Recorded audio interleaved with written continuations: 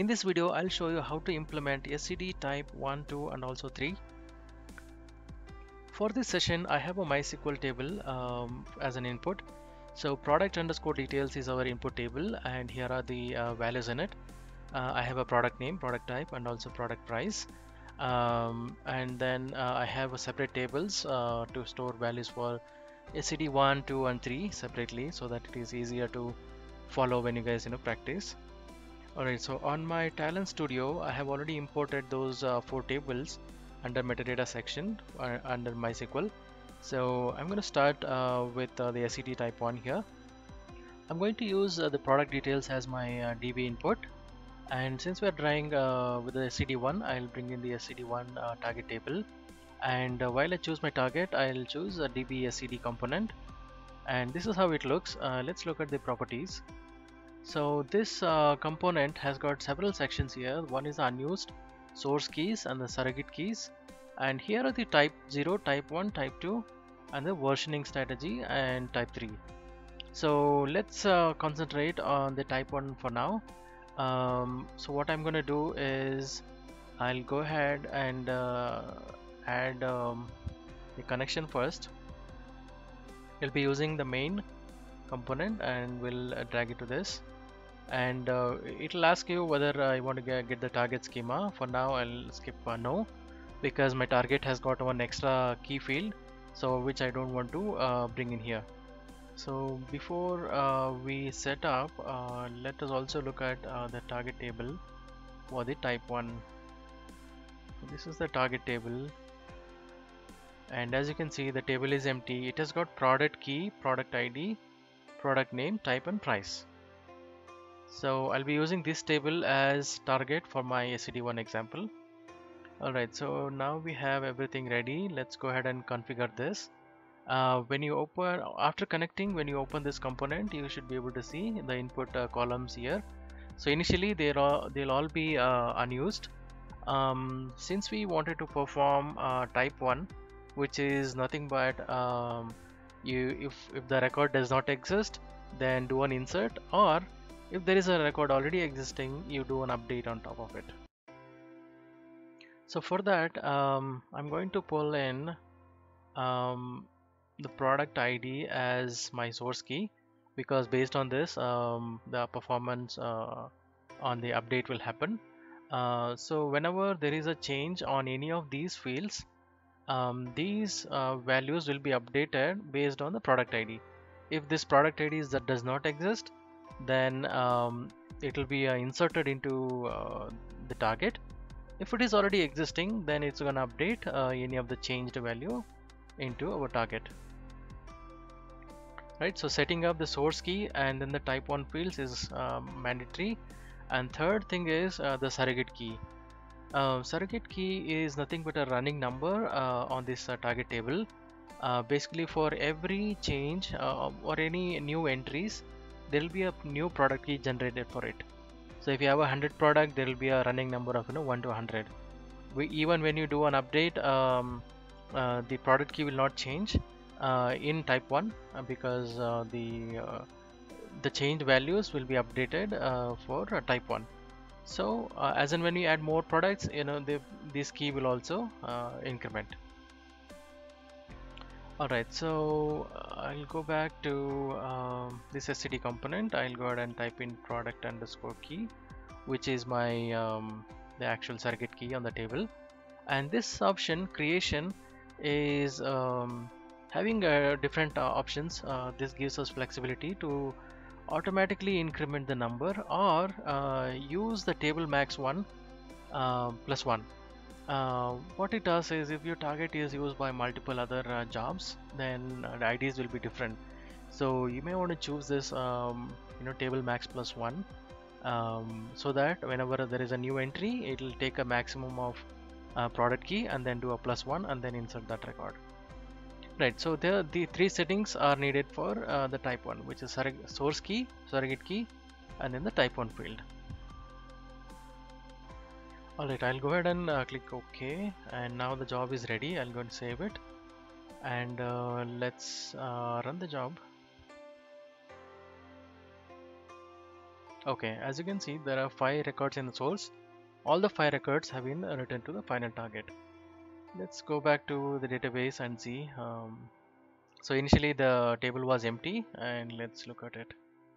Okay, all right. So the 5 records are inserted here, and for this type 1 update thing, we'll try with another small update on this table, the source table, and we'll try to make that updates here. So for that, currently the price is 20,000 for the first record. I'm gonna make it as 30,000 for the product one. Alright, so I made my updates on the source table, which is the product table. Now the computer is 30,000. So let's go back and run the same job again. Okay, now we have done another load. Let's go back to this target table again. Okay, so as you can see, the existing record has been updated to 30,000 now. So this is how type 1 is performed. Even if there is any change in values, it's just going to update the existing record. So there is no history created in type 1. Alright, so let's move on to the type 2. For that, I have a separate table here. Let's look at the table structure first. Now you see the standard columns here: product key, ID, name, type, and price. These are the standard columns from the source. And for type 2, we will have to have more fields to determine what is the start date for the first version of the record, and what's the end date of that particular record if there is a new entry or new change in the a change in values. And there is a field called status flag, which will identify whether my particular record is a latest or not. So this is how we identify. So let's say we have a product name which is let's query this table. So we have a laptop and a computer, 30,000. So what will happen is in SCD type 2, so when we keep 30,000, the same record would be coming in with the start date as current date, and end date will be null, and the status flag will be active, right? That indicates the active record. So let's say I change the value to something else and I run the job again. So type 2 will always keep adding histories and update an existing record to end, right? So what will happen from 30,000 to 40,000? If I increase, there will be one record with 30,000 with the start date as 30, and then when you run the second execution, the end date would be updated back to the current time again, and then the status flag would be inactive now, and there will be a new record inserted for that 40,000 record. So let's take a look and do this task. So right now I have 30. I'll load it as is now, and then I'll come back and capture the history part. Okay, so let me go ahead and disable this current job. The same way, I'll bring in the source again as an input, and I'll bring in my SCD2 table as my target using the DB SCD component. And the same way, you're gonna go ahead and connect it via main connection and click no. And let's get into this settings again. So in this case, what is now required is this setting is common, product underscore key. I still want product key to be my surrogate key even when there is a history. And the regular update should happen on product ID. And this time I want the SCD to be done on basically that pricing. Okay, so for that I'll bring in the price. So whenever there is a change in price, it's going to add the history. So when you type that, when you bring in that product price into type 2 fields, what happens is the type 2 history is started capturing on this field. For this field, we will have to set up the start time, start date and end date, and also the active version, right? Active flag. So for that, if you go back to my MySQL table, the SCD type 2 has got start underscore date and end underscore date. So the same thing you will have to pass in here, start underscore date and then end underscore date. So these are my start and end. And for the status thing, we will have the status underscore flag. So as you see, status underscore flag is my active. Alright, so now we have performed all this type 2. And since we don't want to do any changes to these two fields, I will just drag it to type 0, which means there's no change gonna happen on these two fields. If you want to still do an update on these as in type 1, you can still do it by dragging it to type 1 section. So for now, we will use the product price as our history point, and we have already set the versioning with the start date, end date, and the status flag. And on the surrogate key, we'll still use the product key, and we'll do table max plus 1.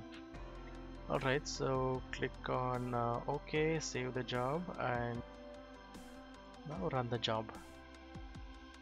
Okay, so now the same 5 records have been loaded to our target. Let's go back to this table. Alright, so now we have all the standard 5 records with the start date as current date here. So let's say the next day, if one of the value changes, for example, I'll go back and update my source table, and I'll make this product price to, let's say, 40,000. Right, so now the value for the laptop is now 40,000. So now we'll go back to our Talend job. We'll run this again. Okay, so job is completed successfully, and let's go ahead and check this table.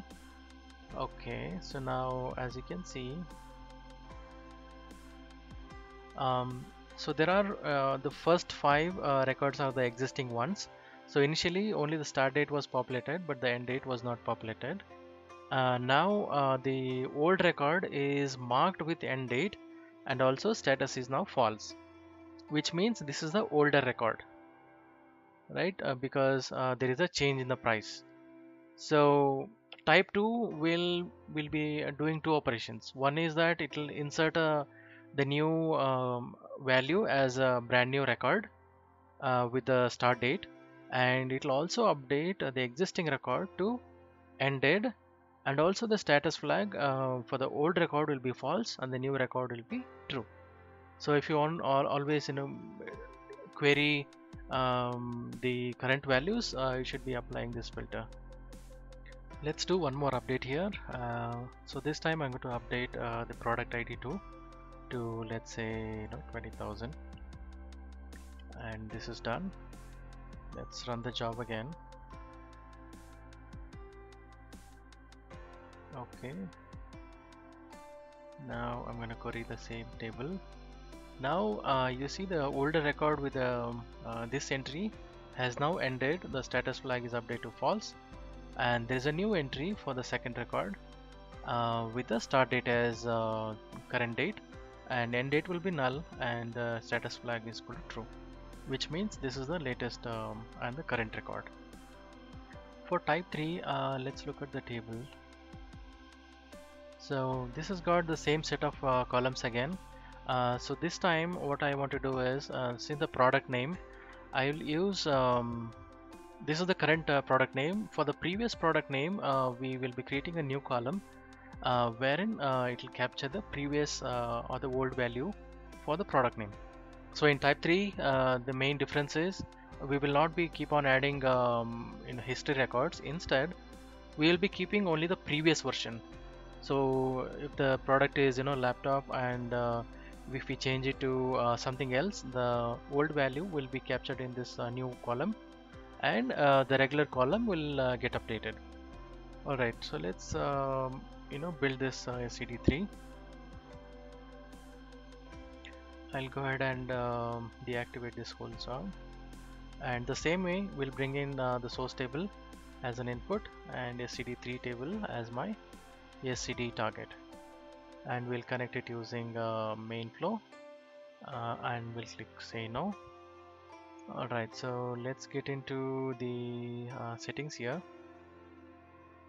In the settings again, we will have similar settings here. So two things will not change here. The product ID still remains as our source key, and our product key will still remain as our surrogate key, and we'll keep an option called table max plus 1.